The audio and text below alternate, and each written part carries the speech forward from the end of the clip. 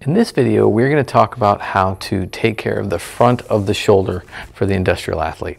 Now, this gets really tender for anybody who's doing any kind of pushing motion, holding themselves up all the time. Honestly, if they're also sitting at a desk and our shoulders start to go forward like this and we're stuck in this posture, this is a big deal. We need to get these tissues to be able to open up so we can actually throw our chest through our shoulder blades and wrap our shoulder blades around to the back of our torso. So that's why we want to do this. Now, rules for self-massage. Rule number one, most importantly, pain does not equal progress, okay? So when we do this, we want to actually feel, a lot of times there's a little lump right through here, and you can feel it come all the way through here. It's almost, if a person has a well-developed deltoid, it's kind of like a teardrop, an upside-down teardrop. So follow the front of the teardrop, and you'll feel a little chunk right in there. So we want to put the ball, the cross ball is the tool of choice for this, right here. Now, I'm going to face this way. I'm going to get around the ball. Notice I'm going to lean into the wall while we're doing this. I'm going to go like this, and as I do this, I'm just going to roll through here.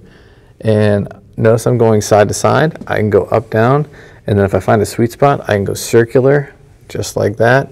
And I can work around the entire shoulder. I can work underneath my collarbone, right there. When I say underneath my collarbone, you can see exactly where the ball, my collarbone's here, you work right along through here. That is a very sensitive area, but a very important area that you want to make sure you work effectively, okay?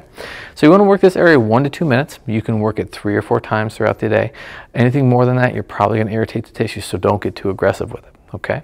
So if these things do not work, chances are you need a soft tissue professional like myself or an ART certified individual.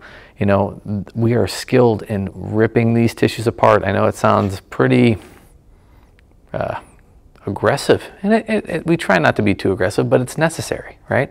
You know, when you move, every tissue should be able to lengthen and shorten cleanly, and if it's not, if it's stuck, you need the skilled practitioner to get in there and get things moving. So if you like these videos, please continue to watch. Follow us on Instagram, as well as follow us on Facebook at McBrearty Soft Tissue and Sport Chiropractic. If you have any questions, feel free to contact us at our office or just message us on Facebook or Instagram, and we'll get back to you as soon as we can. Have a fantastic day, guys.